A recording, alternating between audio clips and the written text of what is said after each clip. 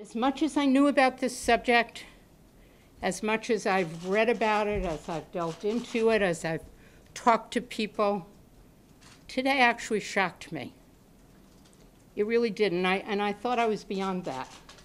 I have, up until this moment, said the biggest problem is that the governor has created an atmosphere at the Port Authority that enabled people like David Wildstein to believe that he could just do this, and then enabled people like Bill Baroni, with whom I served in the state Senate, to come forth with a made-up cover-up.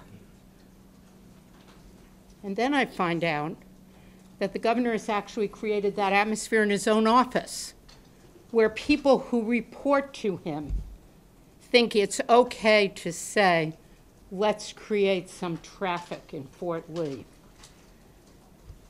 To me, as I said, this is still a little shocking.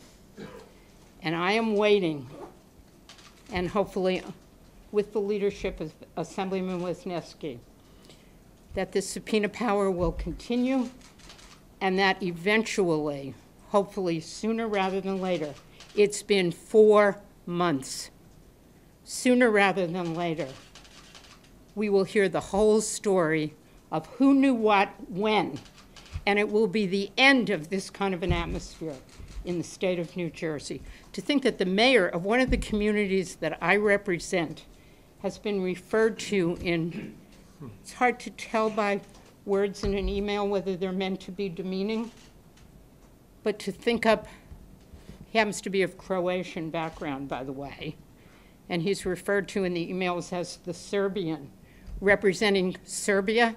Well, maybe that's the way they look at government.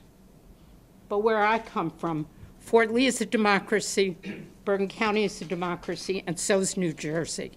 Thank you.